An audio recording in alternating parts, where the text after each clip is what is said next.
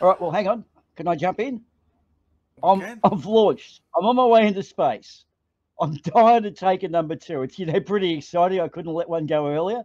I've run up to the Duddy and I got problems. Okay, so here we are. We're up in orbit. We're up near the Kármán Well, line, and I need to take a dump. But someone's in the I back. have a suboptimal but manageable solution for you. Well, suboptimal. I'll take. I'm dying for a crap. Yeah, it has Help something. me. It's actually related to our little set piece we have tonight. Do go on. It's a nice little article about the Dragon capsule, whose toilet has broken, and now the SpaceX crew is stuck using diapers. Right. Is that a kink thing, or is that actually used for proper purposes? Because I believe diapers are one of those optional extras at certain places of, well, Given where they perform massage. given the fact that we are talking about a broken toilet, the using diapers part might not be the weirdest thing. Okay. Well, we are on a spaceship for some time. The mind can wander. Okay. Continue on. And like I said, astronaut Megan McArthur described the situation Friday as suboptimal but manageable. We don't have a clip of this, do we, of people going, I was dying to drop a number 2, and yeah. Not really, no. No, okay, that's good enough. Keep going, okay. So We'll try. the astronauts who will depart to the international states early this weekend will be stuck using diapers. So, well, Captain the crew. On the way home. Imagine taking this a level up to the Enterprise, where they get the problem where the Brasco gets blocked. Kirk to Enterprise, we're just going to have to push through this one together. Probably not the ideal choice. The suboptimal wording for that, too. I think that the greetings when they step out of the airplane, when they arrive, is gonna be very brief. It's gonna be like, yeah, okay, hello, we're here. Toilet and bathroom right now. I need a shower. And we're going to also let the crew know that the air sickness bags are going to be extra hazardous this week too. So just keep an eye out. That's a special one. Be mindful of the air sickness bags, crew. That's for the cleanup. Cleanup in aisle 6. Like they said, it's. Oh, sorry. Go ahead. I was going to say, isn't the cost per seat something like $25 or $23 million just to get a seat in the Dragon capsule, and you don't even get a working toilet? Yeah, on your way home from the ISS, yeah. And if airport meals are anything to go by, the one thing you are going to need is a fucking working toilet. Oh, yes. That writes itself, doesn't it? I'm getting scared. Okay. Yeah, like they said, spaceflight is full of lots of little challenges, so... Little challenges, all right. Yeah, we'll call them that. Actually, though, while we're on the thing of cleanups in aisle 6, Cheesy, any chance you could depart? Like, you're leaving your job at the supermarket this week. You don't have any stories of perhaps maybe people that might have done weird things in the supermarket that you've taken note of? You know I do. Yeah, I was trying to pretend it was an off-the-cuff thing. Now you've given it. Okay. Well, tell us. I've gone to the supermarket, and I've never been happy with a dozen eggs yet. I've got to build the ultimate dozen of eggs. So how do I go about building my ultimate 12? So I had the misfortune of seeing I believe it to be a super Karen. It's a very rare occurrence in the retail arena, but it was in fact a super Karen, assembling what must have been the ultimate box of eggs. So she found the brand that she liked. She proceeded to start pulling entire cartons of eggs off the shelves. Found the one with the most ultimate eggs in, and then began swapsies with all the other boxes that she'd pulled off the shelf. So what was kind of upsetting for me is I'd spent the morning assembling said box of eggs because it was empty. So I put them all in the right order, the right places. It was looking pretty sweet. And Super Karen comes in and starts I asked her if she needed help. And she just looked at me like I was stupid and said no. But yeah, so this apparently it happens quite a lot. But this it's just really stupid. So it must have taken her like 25 minutes to assemble this ultimate carton of eggs, and then she took that to the front and left all of my eggs all over the place. Wow. With the cleanup bill, what? No wonder the price of eggs. In fact, they're pretty cheap here.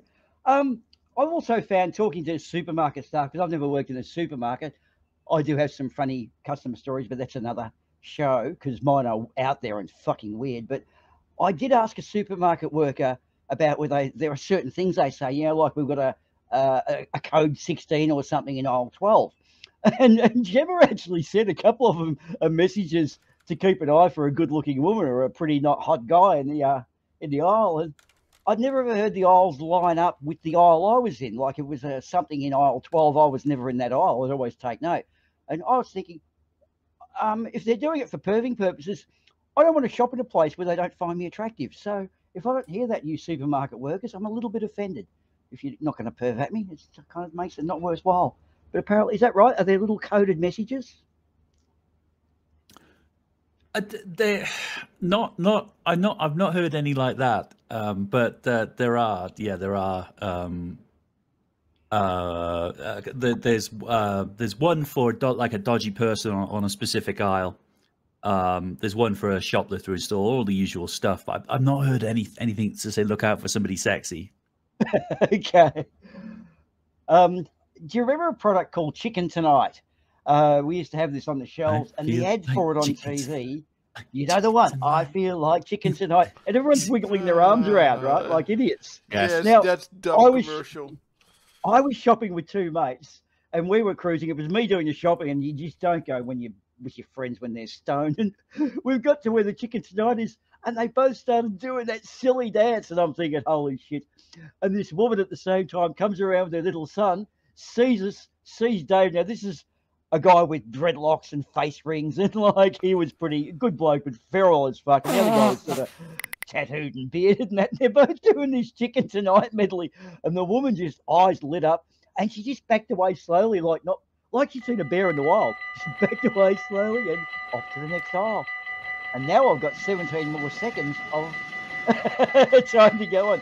The Boomah train. I love it. You realise this is backfired, don't you? And as you can see, Cheesy feels like chicken tonight. Thank you, train. You will be seeing. You'll be back later. I love it. I've got my own train. Thank you. All right. Yeah, they are actually considering maybe waiting for a bit, but from what I could read, they had to deal with the toilet leak on the capsule because they were discovering pools of urine. Yeah, that might be a good reason to say like, okay, maybe it's broken. Do you think people are slightly concerned by this? Because toilet technology has only been around for let's say 200 years just to be, or 100 years just to be on the safe side. I'm sure it's probably longer. They're putting something into space, and they haven't cracked 100-year-old technology. In space, no one can hear you scream. That's all I can say. It's probably slightly different. It's probably slightly different technology than our toilet. It's like when a tube came unglued and spilled urine beneath the floorboards. So it's yeah. Sorry, dude. I've just got to deal with something in the chat here. No, Microraptor, I'll just let you know, for the record, in official capacity, I have managed to fail No Nut November, up around 30 times now. I'm going to try to break the record for epic fails of No Nut November. So it's 20 Nut November. So there you go, Micro. Oh, always on it. And- Love your work. And we're only 10 days in. It's but there's also good news, which might also become bad news on the way back, if I may add, because on the culinary side, the astronaut grew the first chili peppers in space, and they got these this. cardboard. They got to Cardboard or sample. real ones? They got to sample. A real one. It's not the UK. And they Right. got to sample their harvest in the past week. Without might be- without a toilet. Well, there is a toilet in the ISS. It's just on the dragon Oh, that's capsule. okay. Yeah, Good. it's just an uncomfortable way home. I can feel the perfect storm coming. I don't know about you, but this is getting worse. So yeah, that was to slowly lead us into the weirdness of tonight. And for those who don't know, we've been rather cruel to Cheesy tonight. That little white thing that you're wondering what it is, no, it's not one of his favourite implements. It's actually the SpaceX vehicle with a nappy on it. But Yeah. I've got a huge television. It's the size of a pinball and Coke bottle glasses, and I still can't make out the nappy. So those of you with less than suboptimal vision, what do you think of your little spaceship there, Cheese? You can take that home with you tonight too. It's That's a souvenir from us. it's the dragon capsule with an adult diaper on. I didn't realize it was an adult diaper. I just thought it was some kind of sexy spaceship lingerie. It can be whatever you want it to be. Oh, we're going well, guys. I'm loving this. Oh, they use suction in space toilets. So well, that makes No Nut November even harder, right? Yeah. You have just watched an outtake of the Something for Nothing livestream. If you want to see the full show, you can follow the link in the description below. If you like what we got, please click the subscribe button and tickle that little bell. And of course, give us a like. See you next time.